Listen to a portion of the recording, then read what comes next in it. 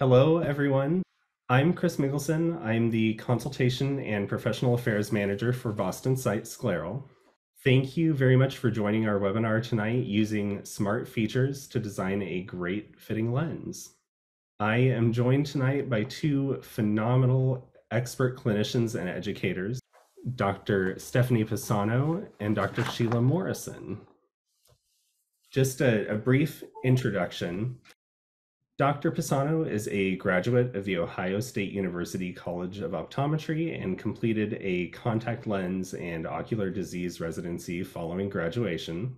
Dr. Pisano is an associate clinical professor and the optometry division director at the Ohio State Wexner Medical Center in the Department of Ophthalmology and Vision Sciences. She is a fellow of the American Academy of Optometry and a fellow of the Scleral Lens Society. Her clinic mainly focuses on patients with ocular disease and complex anterior segment conditions requiring specialty and scleral contact lenses. She also teaches optometry students and optometry and ophthalmology residents. Dr. Morrison received her Doctor of Optometry and Master's in Vision Science, as well as completed her contact lens residency at the Pacific University College of Optometry. She has previously served on the faculty at the University of Houston College of Optometry and is a fellow of the Scleral Lens Society. Currently, she practices at Mission Eye Care Center for Dry Eye and Corneal Disease, where she also co-founded the Myopia Academy. She has been published in numerous academic journals, including Eye and Contact Lens, Investigative Ophthalmology and Visual Science, Review of Optometry, Contact Lens Spectrum, Review of Myopia Management, and the Journal of Contact Lens Research and Science. Clinical research and lecturing on topics related to specialty contact lenses and myopia management are an ongoing passion for Dr. Morrison while serving in private practice. And so before we get started with the presentation, just to let you know, we will have time at the end to answer any questions you may have. As we go through the presentation, please feel free to enter any questions you'd like answered in the Q&A panel. And now I'll turn it over to Dr. Pisano.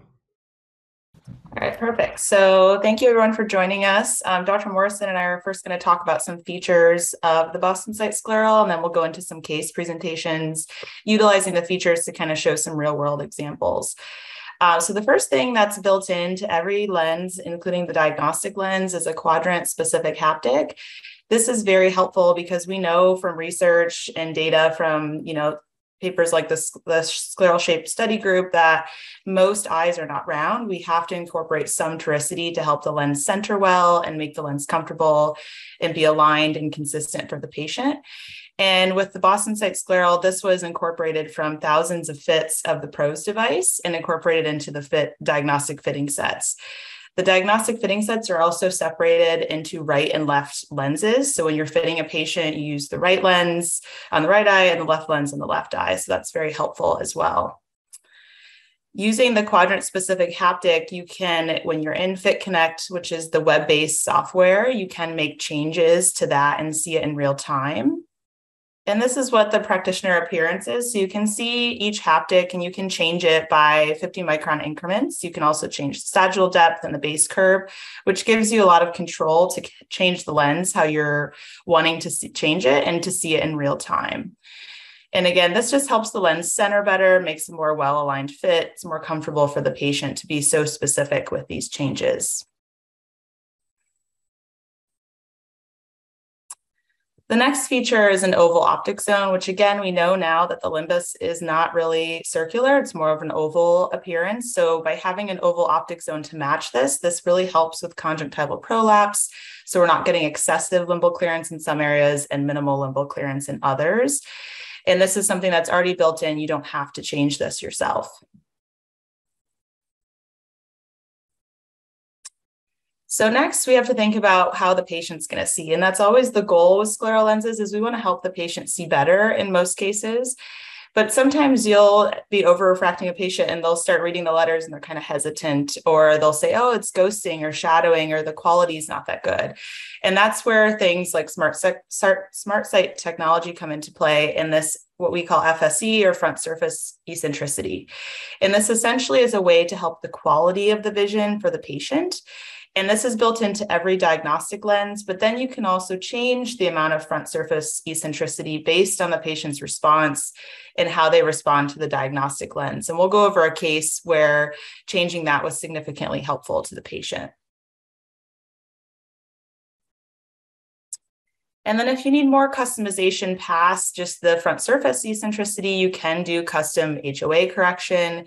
And what's really helpful in this case is it can be used with many aberrometers. You're not stuck using just one aberrometer, which I think is extremely helpful, because we want to try to minimize the amount of equipment we have to purchase and the amount of testing we have to do on patients. And if you already have an aberrometer, you can check and see if it'll be compatible with the software that they're designing the HOA technology with.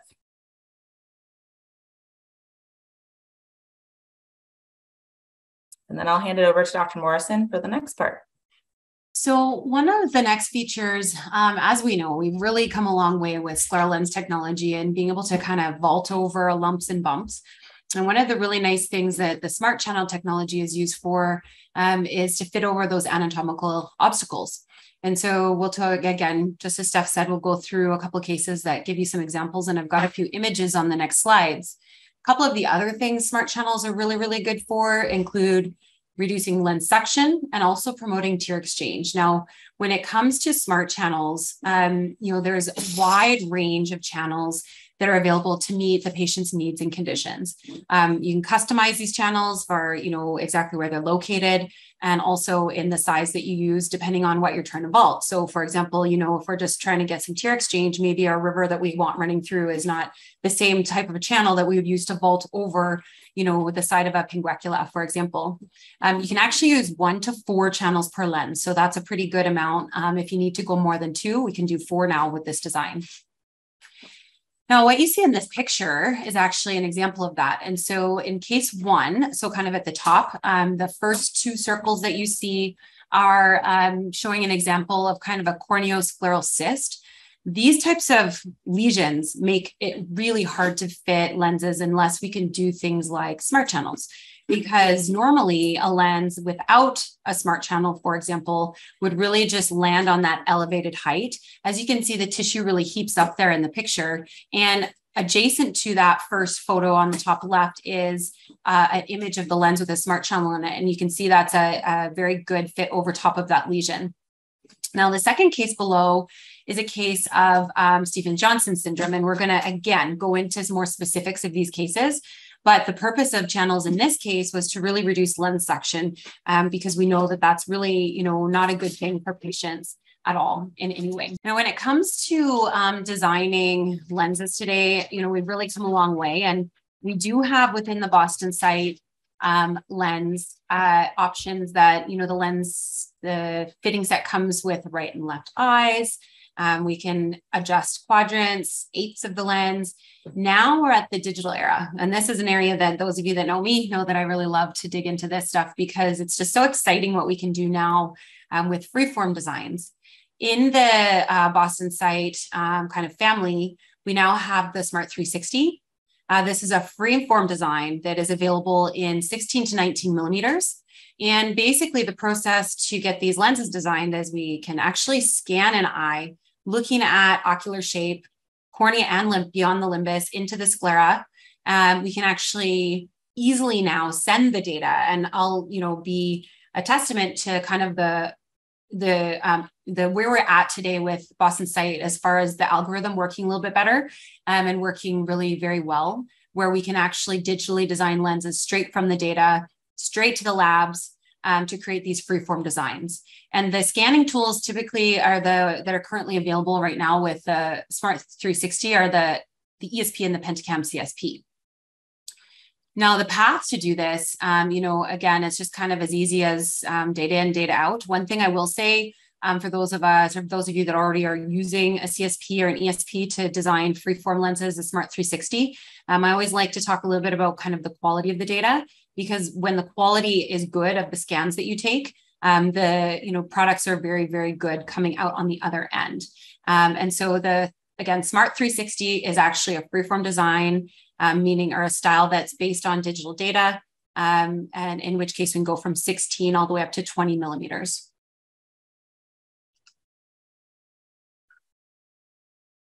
Now this slide, we actually had a little chat. Chris and I were chatting before about, do we want to keep a slide like this in? Because it is really one of those slides that's, basically the purpose is to say, we're at the point now with the smart features, from start to finish, fit, comfort, best physiologic endpoint, and that's where we are. And do we need a slide like this? We all are online. We know that we can do this. And I actually asked him to keep it in here. It's almost like geometry, or it is geometry, what you see in the slide. And what this is kind of saying to me really is kind of all these little pieces that we have in our toolbox are so cool. And with the Smart 360, it's just kind of one more level of contact lens fitting within the BostonSight family, where we can really piece together the tools that we prefer. So, SmartChannels, the freeform to, get a little bit better starting lens. We can build lenses empirically better than we ever have before.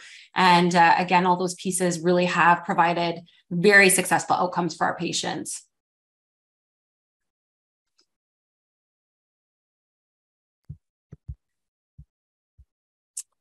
Okay, so next we're going to get into some cases. So this first case was a patient with exposure keratopathy. She was referred from one of our corneal specialists because she was having eye pain, waking up in the middle of the night, and she had tried multiple options. The affected eye here is the right eye. She's 20/40 in that eye, but I always ask the patient to describe to me how it looks. Is it good quality? Is it poor quality? Could you read it quickly? And she was really struggling with the quality of that. And you can see her left eye, this eye is unaffected. She's 2200. And if we look at her history here, she had a acoustic schwannoma that was removed. Then she had a lot of issues with imbalance and being able to walk, and really difficult physical therapy to go through, and then a subsequent procedure as well. And she was using artificial tears every hour, ointment, but still no improvement in her ocular comfort or her vision. The left eye was reduced due to amblyopia. So we really had to work hard on this right eye to get her the best vision we could, but also the best comfort.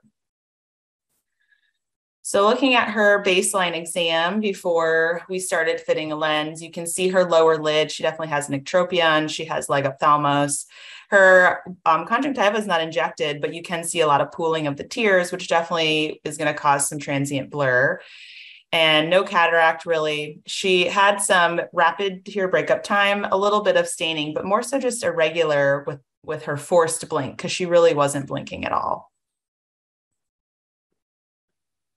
And this is a video of the patient doing a forced blink the best she could. I always try to see how well they can blink, because that's going to tell us if they can clear off the surface of the lens or not. And then I always ask the patient their goals in wearing a lens and if they're motivated to do this process. And she really was to improve the vision quality, but also her comfort was also her main reason. So we proceeded with diagnostically fitting her. We started with we're only using the right eye in this case. We pulled out the trial lens, let it settle, and then over refracted her. And she got to 20/20. So she was ecstatic about that, because to her, going from 20/40 to 20/20, being a monocular patient, she was very excited. And you can see here, this is a picture of the clearance. It's very even all the way through. We decided when we ordered this to use a Boston EQ material just to have a lower wetting angle. We're not going to use any additional coatings because she can't blink very well. So that can cause some issues with deposits. And then she noted to me she could slightly feel the lens, nasal and temporally. So I just steepened those quadrants. And that's where the quadrant specific design is very helpful, because the patient can tell you exactly where they feel it. You can see the inscription on the lens and know exactly where to change it in Fit Connect. And then the last thing we had her do when ordering the lens is update her glasses, because she's wearing a PAL over top. So we need to change the top portion of the glasses to be plano. So she returns for her next visit. As usual, we check their cornea, make sure everything's stable from that point. You can see her parameters here of her lens. She successfully was able to apply and remove the lens during the training process in office. So we dispensed the lens with her care instructions and had her come back in 2 weeks. At her 2-week follow-up, she was again still 20/20. The fit was still adequate, very even alignment pattern. The dot was generally in the same location. She had a little bit of debris and some deposits, but we expect that. If she cannot blink, she's going to have some deposits, and there's some of that you cannot control just because it's an anatomical issue. But overall, she was extremely comfortable. She was very happy with the vision and the comfort, which was her main complaint. And then you can see here, I took some OCTs over top of the lens, and you can see just very even alignment of the fluid reservoir. There's no decentration. And then looking at each haptic, superior, inferior, nasal, and temporal, good alignment in all areas. So overall doing really well. She had the lens on for about 6 hours at this first follow-up. So at this first follow-up, just per usual, we take the lens out, look at the corneal surface, restain it, see if there's any signs of hypoxic stress, any mechanical disruption of the surface, and she didn't have any of that. So she was doing well with this first lens. There was nothing I needed to change, nothing she indicated to me that was a comfort issue. So I just had her come back a few weeks later during the fitting process just to recheck the fit and make sure she was still adapting well. And coming back 6 weeks later, she was still doing perfect. So we finalized the very first lens we did, had her come back in about 4 months, discuss this with her cornea specialist. They were happy. So just a good case of a first lens being the final lens. So for the next case, this is a keratoconus patient, which we all see a lot of. This was a 35-year-old male referred by his corneal specialist. He came in wearing glasses. He was 20/30 in the right eye, and then 23/50 in the left eye. And he had tried multiple lens designs, GPs, hybrids, sclerals, and he just said, every time I try any type of lens in the left eye, my vision is not improved. There's really no improvement that motivates me to wear it. I don't really want to have to put it in and out if I'm not going to get a significant improvement. And he had some scarring in the left eye, so that, of course, contributed to that. His goal was mainly to be unaffected by his vision at work. He needed depth perception. He needed good vision, but he had just resorted to wearing glasses. And then I think here, if we click one more, you can see his topography. He's very, very steep. I believe his Kmax was like 98 or something. And he had some scarring there, a lot of ectasia. So his surface is very irregular, and the optics are going to be very tricky in this case. So we diagnostically fit him with the starting lens from the fitting set and the 18.5 diameter. He had an overrefraction with some front surface sill, and he got to 20/60. So I was really excited. And then I started asking him, hey, do you see better? Do you think this looks better? And he's like, no, it looks worse. It's more distracting for me to see this shadow in this box or double image around the letter. So this is a case where the baseline lens that you pull out of the fitting set, the starting lens is going to have the front surface eccentricity 1 in it. But if they're ectatic or they have keratoconus or pellucid or something where their cornea is irregular, you can put in the FSC2 lens and try the overfraction again. So I pulled out the same diameter, just pulled the FSC2 lens and overrefracted him, and he got to 20/25. And vision quality was much better. So in these cases, things that can tell you to use different eccentricities are, what I notice is if the patient picks a lot of sill, if they are not overly impressed by a big jump in acuity, have them describe what the shadowing, what the ghosting looks like. And I try to use the same rows or the same letters to overrefract them so they can compare.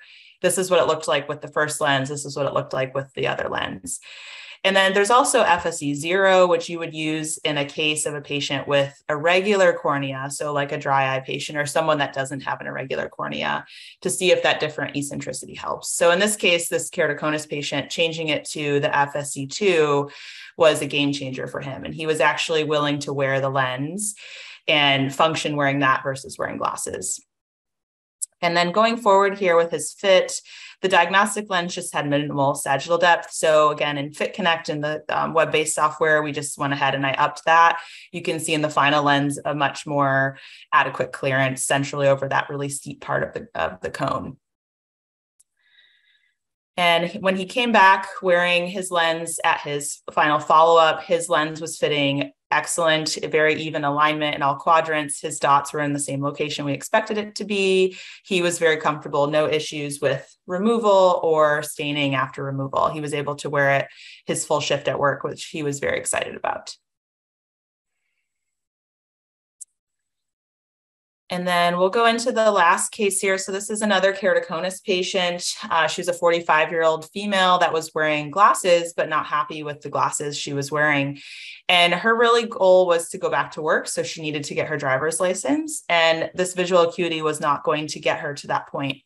And you can see her glasses prescription. This is a typical, advanced keratoconus patient, a lot of sill and just really poor quality in the glasses. So I started talking to her about what she had done in the past for vision correction, because she had noted to have keratoconus for 10 years. She had a transplant in the right eye, and she had tried scleral lenses multiple times. And I kind of asked her, what was the thing that caused you to drop out of wearing them? Why did they not work?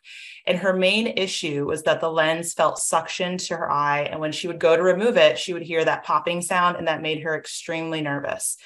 Especially with the transplant, she was very nervous she was going to cause dehiscence to her graft, and she wasn't willing to try the lens again. So I told her, we have an option now that can actually help with suction significantly, and to see if that would be something she was willing to try. And just going over this design feature, she was. So if we go to the next slide, you can see her topography here. So the right eye, that's her transplant eye, just overall very steep. Left eye is her non-transplant eye. So you can see the inferior steepening there. And we started off with a diagnostic fit using the starting lens in the trial lens kit. And you can see just minimal sagittal depth there. So we'll address that. But the next thing we did is go to the next sagittal depth up. So you can actually just change the sagittal depth in the trial lenses, which is extremely helpful. And so the right eye, you can see much more adequate clearance, but it's now decentering a little bit. So we decided to center the lens better by steepening that inferior quadrant. And then the left lens looked pretty even all the way through. Her over-refraction yielded 20/20 vision. She has a little bit of sill, but that's going to mainly vertex its way out.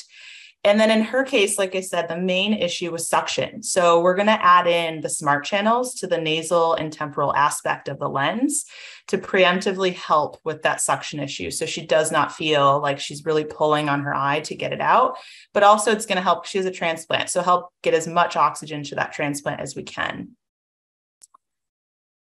So here's the parameters for her lens. And then these two screenshots on the right, these are her smart channel parameters. And this is the practitioner view. This is how you see when you're putting the channels in.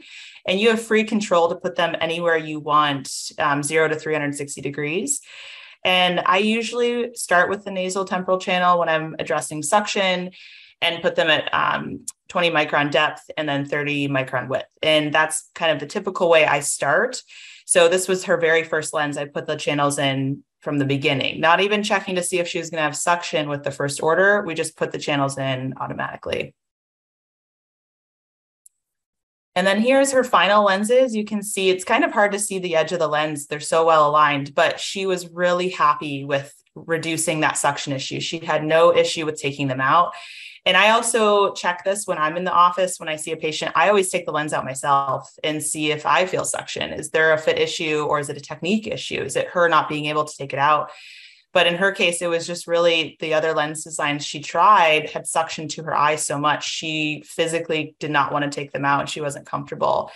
But adding in these smart channels, that really made a difference for her and really helped with her ocular health too, keeping as much of a looser fit as we could without introducing debris or lens awareness or anything like that. Removing the lenses yourself is a fantastic idea. And I often recommend to providers who are seeing deep impression rings, varying clearances, varying haptic appearances throughout the day to also take the time to insert the lens yourself if you're seeing that. Because patients can come up with very odd ways to put lenses in, very like excessive force, and that can cause some weird landing issues, but they also can learn very interesting ways to take them out. These patients, they get on Reddit and they get on Facebook and all these places where they're seeing what other patients are doing and they're asking patients to give them advice. So I had a patient one time that was taking a lens out with Scotch tape. He had no removal tool. So that's what he did to take it out. So just addressing and making sure they're doing it correctly can save a lot of time and tell you that it's a fit issue or it's a technique issue. So, but in her case, it was definitely a fit issue with the prior lenses, which is why the SmartChannels helped so much. I've never heard of Scotch tape. Yeah. What a creative, the one I did have was I was a resident and a patient was traveling and lost his tools.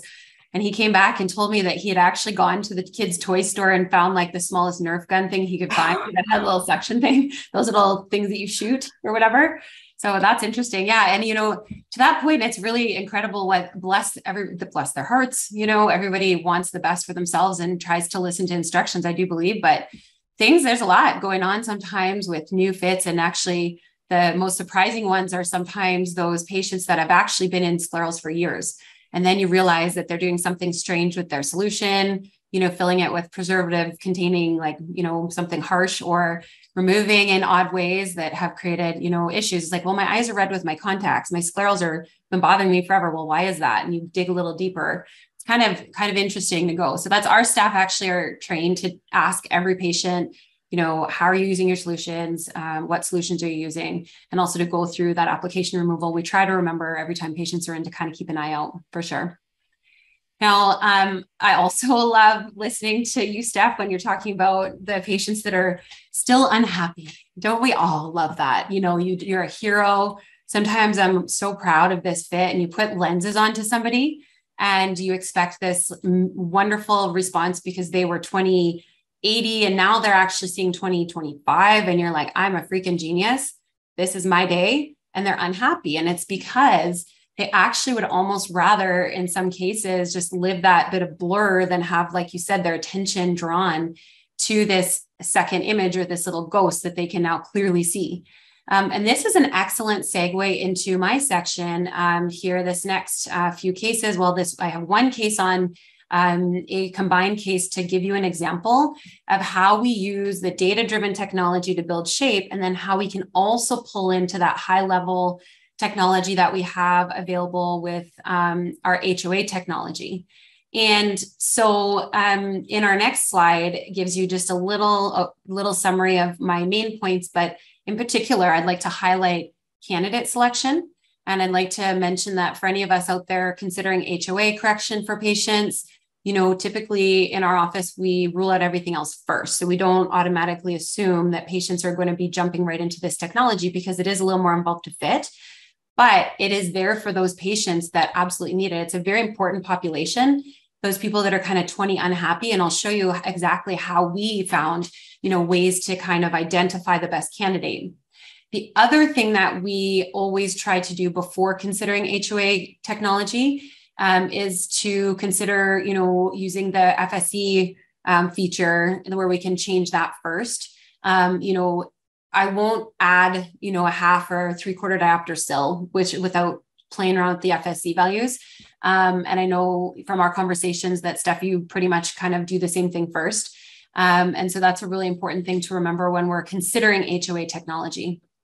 Now, this case is combined with to build a Smart 360 lens using ESP data to build the lens shape. And then we actually put SmartSight HOA correction into a lens for this patient. I'm going to teach you kind of how it went. And what it comes down to is really clearing that fog. So we're reaching the patients that are 20 unhappy. We definitely now are at the place where we have the technology to really make a big difference. And it will become more and more mainstream right now. With the BostonSight, it is one of not every manufacturer can do this.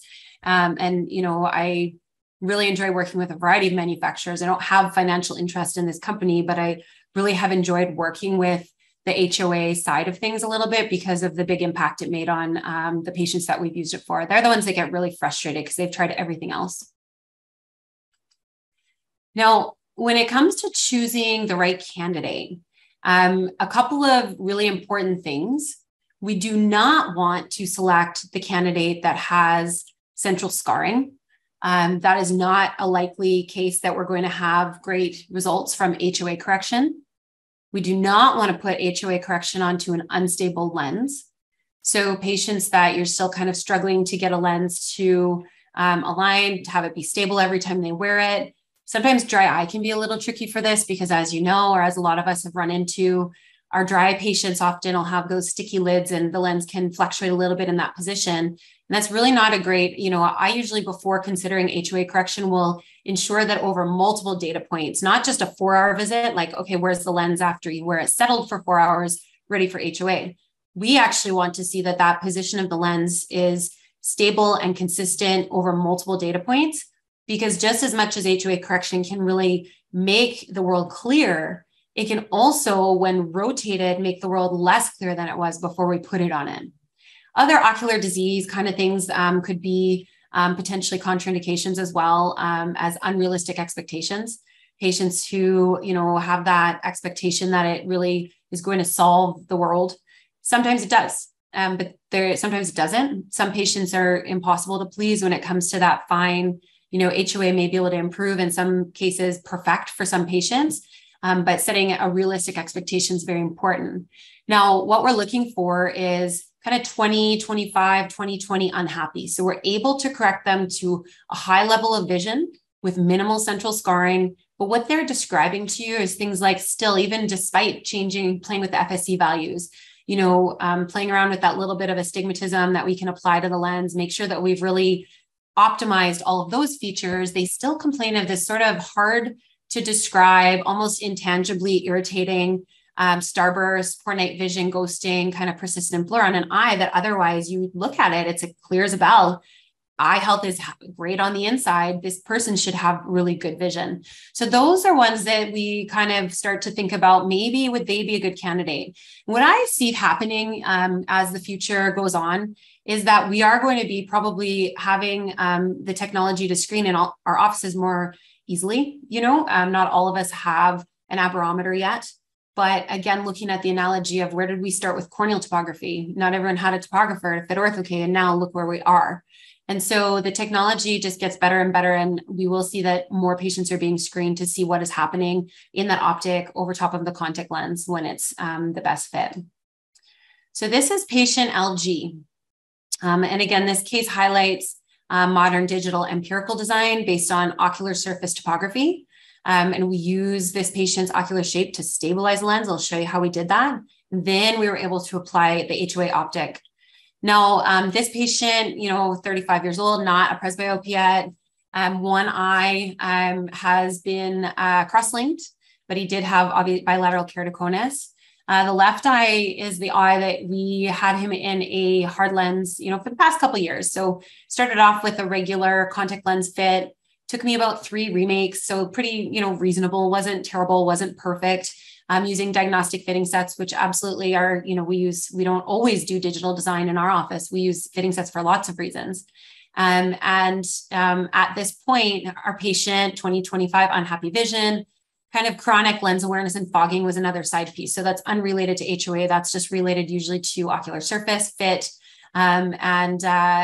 The patient, his personality type, just to give you a bit of an idea of kind of who this guy is. So he's an engineer. He's very investigative, we'll say, with his, there's so much online for patients to find. And I actually have quite a few patients referred in or that self-refer asking me about HOA correction, because these are the ones that are frustrated. They look online, find that this could be the solution to their problems. And then they search online and find fitters that, they view to be able to do this. And so I actually have it's not uncommon to get these referrals. Lots of them I can correct and kind of solve their problems using some of the other features that we've talked about. But the special population, like patient LG, really, kept on bringing it up year after year. And so finally, we were really able to look at putting HOA correction into his lenses last year when we have the technology available to us in his lens now. Now, kind of as we go on, a lot of us are kind of using this analogy these days, and I've thought of this for a long time, that each eye is its own beast. Each eye has its own fingerprint. Our tools now are amazing, and we do have technology in our fitting sets that are, very advanced, great guesses, and not more than guesses. This is educated decisions on fitting lenses out of fitting sets that we can use on our patients, different in the right and left eye. We know this. We know that from digital data gathered over large populations that we can, guess at what shape might be most appropriate, in many cases.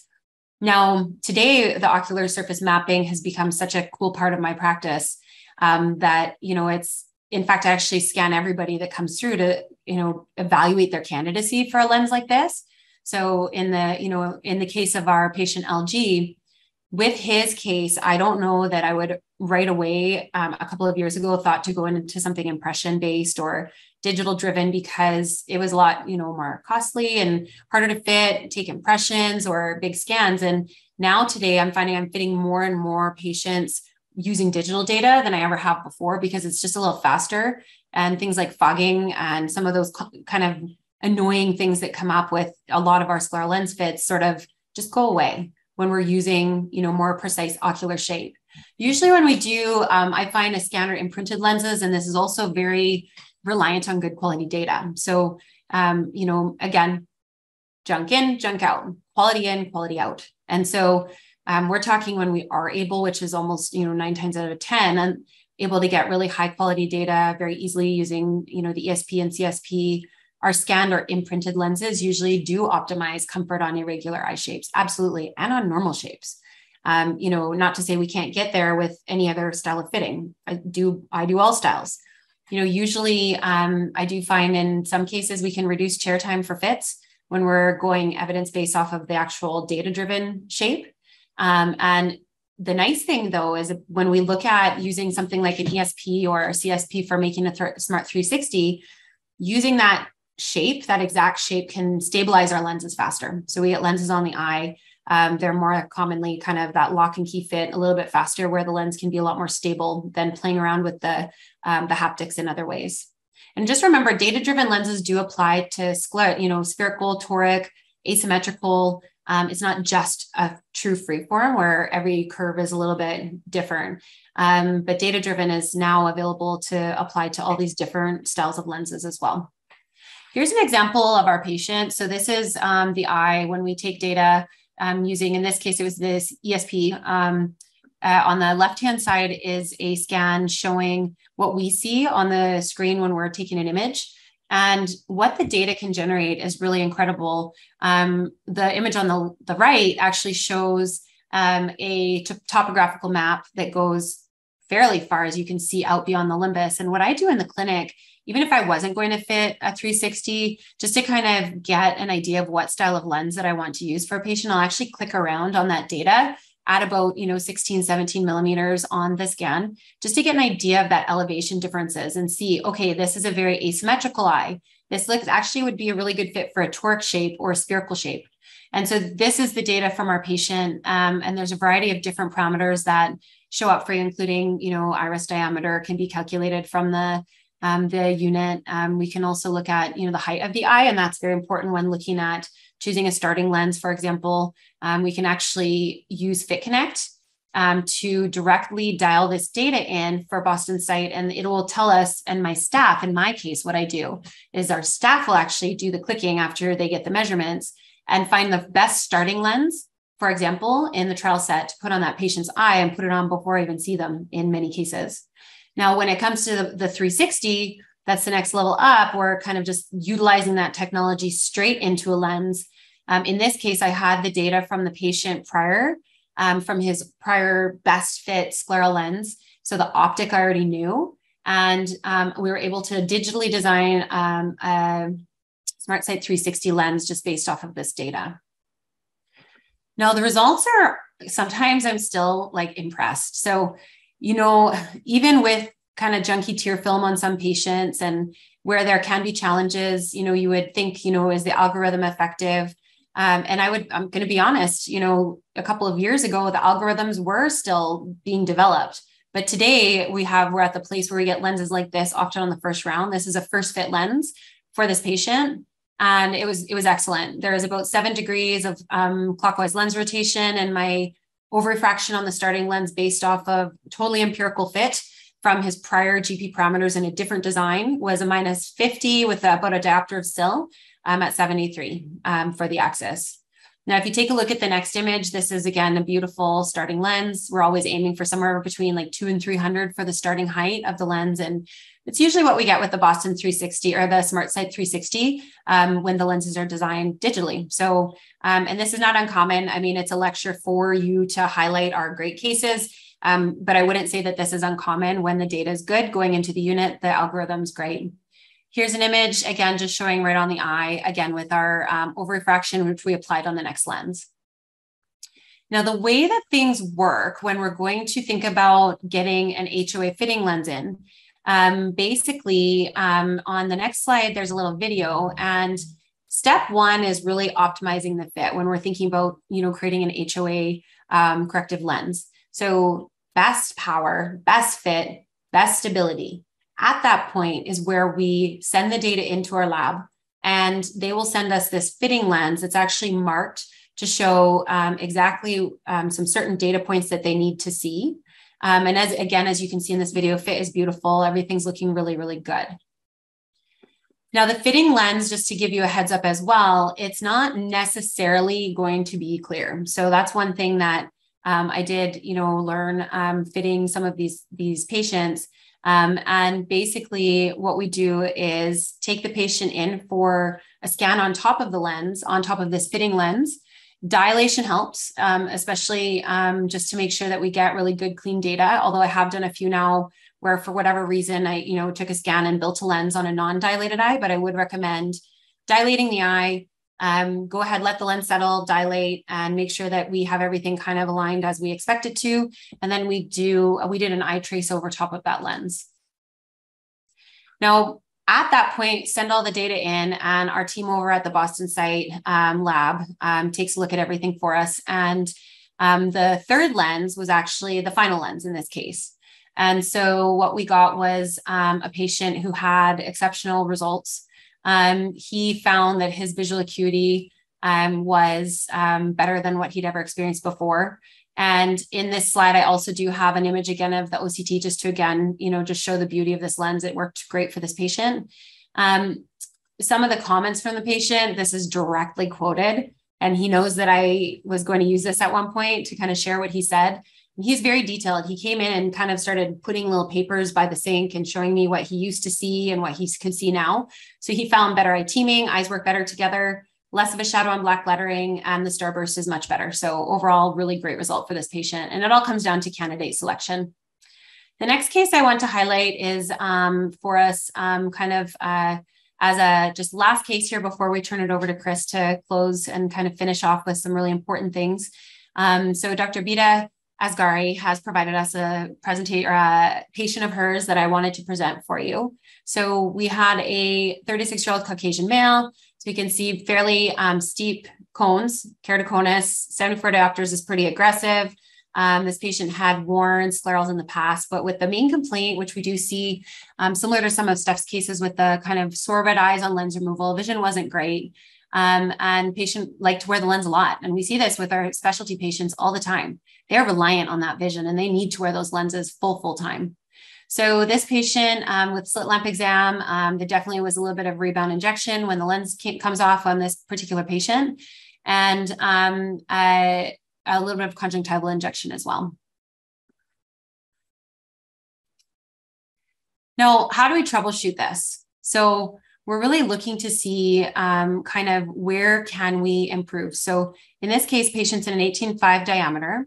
And what was done on this patient was play around a little bit with the FSE values. So the 0.3 CT was the lens that she went with. The EQ2 material was also used. And basically, the lens was modified just a little bit to incorporate the SmartChannels. And what we have learned over time with patients when it comes to lens-induced kind of suction is that it's just like a really, really bad thing. We never really want to have lenses that suck onto the eyes. There's lots of reasons for this, but the most important ones being health problems. So when we have a lens that's really suctioned on and patients are taking it off incorrectly, they're much more likely to have things like microcystic edema, discomfort after lens removal, and then of course the rebound redness. I actually had a patient that I just remembered in our clinic over the last 6 months. And he actually had the craziest thing happen with lens suction, where he perforated his cornea, which you'd think that you could never, ever imagine doing that. But he had such an odd kind of removal technique and was traveling abroad and had very thin inferior cornea with pellucid. And he ended up actually inducing a perforation of his cornea from lens suction. And so we've learned that overall, it's just, there's nothing good about it. And in this case, for this patient with that kind of the tip off being that redness, perilimbal injection, and discomfort with the lens removal, the lens size was increased, so increasing the diameter of the lens, and SmartChannels were added. Here's an image just showing the refit. And so here is just kind of an example here of what we did in terms of the refit, where we were able to improve the vision using the different optic in the BostonSight. Larger diameter in this case really helped, and also the SmartChannels. So the biggest thing, I think, the take home being SmartChannels. Here they are, just showing kind of the location and where we build them. Again, very similar to what Steph had said, was putting them in the horizontal is usually what I do as well. It seems to work really well just to relieve that section. And in this case, it was a huge success.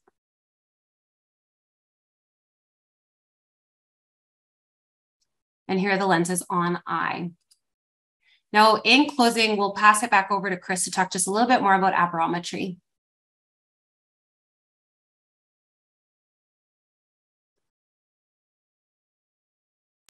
And so actually, due to time constraints, I'd like to jump into questions, especially because the question that we have in the Q&A right now is something that the three of us were just talking about before starting the webinar. So the question here is, would you recommend putting 1 to 2 channels in every lens just to encourage tear exchange and improve ease of removal? Mm-hmm. We were just discussing this, and I actually do this, I would say, on almost every patient. I put in nasal and temporal channels, just like I did with that one case. And I really haven't seen a downside to it. I don't know if you have, Sheila, but I haven't seen a lot of debris or issues with it. I think the biggest thing is you have to tell the patient, because if they're a habitual scleral lens wearer, or even a GP wearer, you're switching to a scleral, if they hold the lens up to the light, they can see the channels a lot of times. And I have had patients come in and say, oh, I broke my lens, or there's a defect in the lens. And they didn't notice it until they left the office, and just explaining to them like, hey, you will see these kind of striations in the lens, and letting them know that they're there intentionally, and why they're there, as long as you educate the patient. But I've been doing it pretty consistently for a while on almost every patient, just starting in that nasal temporal area, and haven't had any issues. And then if we need more, if they have a really deep sag or a really very advanced eye, sometimes we'll add more. Or if you want a very specific location to put the channel based on an obstacle, like Sheila was saying earlier, I'll add more. But usually I start with 2, 1 nasal, 1 temporal. I think especially if we are, minimizing the size and depth of that channel, we're so much less likely to introduce excess tear exchange, potentially introduce fogging, debris in the tear film. My starting point with channels generally being about 20 degrees of width, about 150 to 200 microns deep, certainly no deeper than 250. And so our next question is, are lenses thinner or thicker along the channels? And I think the second part of that question should be, do the channels cause any patient awareness? Have we had patients complain of awareness, or are they happier about the decreased suction? Horizontal, when they're placed horizontally, I wouldn't say that I've had anybody even really notice, other than improvement on the suction for me. Mm-hmm. Yeah, I would agree. I've never had a patient say they're aware of it. Sometimes, depending on if they have a pinguecula, I'll work with the consultants to purposely make it thinner in the channel in that spot to kind of vault more over top of it. But usually patients are not aware of them. Another question we have, is it possible when there is suction to use fenestrations in place of channels in some cases? And why would we use a channel over a fenestration? So I'll go first. I typically try to use channels first just because they are less, I think, cumbersome to the patient, because fenestrations are more of an art than a science. They can be very tricky. And especially when you're inducing a bubble, that can be very tricky to a fragile cornea. So I try to maximize the 4 channels first from a suction standpoint, but you can definitely use fenestrations. Fenestrations, there's a haptic fenestration or an optic fenestration. You have to decide which one you're going to use. But like Sheila said, getting good data, if you can take pictures on these patients and show the lab exactly where you want the fenestration to be, what your goal is, and the fit can take a little bit longer with fenestrations. But at the end of the day, if you have a compromised cornea, you've done the best fit you can with 4 channels, and you're still getting issues with suction, you can definitely use a fenestration. Mm-hmm. Do you have a preference, Sheila, if you do a fenestration first or a channel first? Depends on lens design. So with BostonSight, definitely channel first, 100%. I think it's really good for oxygen flow too. Sometimes fenestrations are tricky, like you said, getting that placed exactly where it comes down to communicating to the lab and actually showing them what the relationship is between the landing, where the lens actually lands. Because if you're trying to increase oxygen and you decide, to throw a fenestration in, but it's too far peripheral, you're not getting any gain there. Maybe it helps with suction, but like you said, if you're looking to go inside the landing zone or outside of it, the one thing I will say about the SmartChannels, that kind of eliminates that, because you can actually do both with it, because you're going to increase the tear flow and you're getting more oxygen, but also reducing suction at the same time. So it is, definitely with BostonSight, the channel is the effective way. And designing those channels, that's what I'm for. Contact myself, contact our other fitting consultants. The more information that you can provide to us, the better, the better the outcome will be. Take images, upload those to Fit Connect, contact us at that point, and we can go over everything together.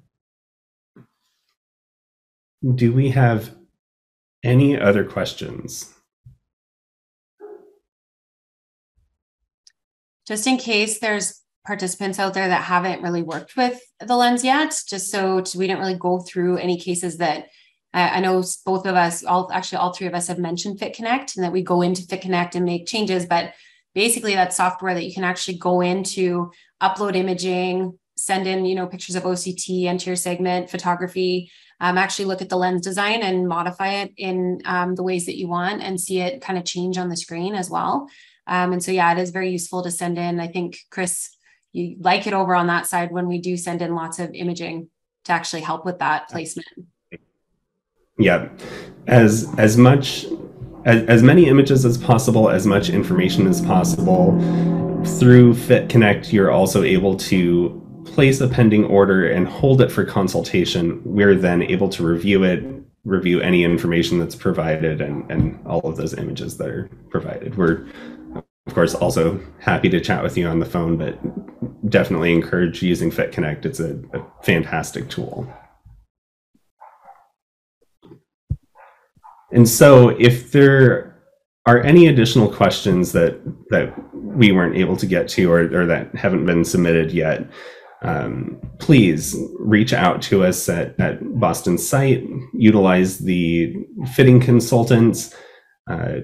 We also would invite you to join our global community. We have a Facebook group, the BostonSight SCLERAL Fit Group. You can follow us on Instagram at BostonSight SCLERAL. It's a fantastic way to engage with other providers, learn, view cases that are being posted, and tips that are being posted as well. So thank you so much, Dr. Pisano, Dr. Morrison. We really appreciate having you here to provide us with such fantastic education. Thank you, and good night, everyone.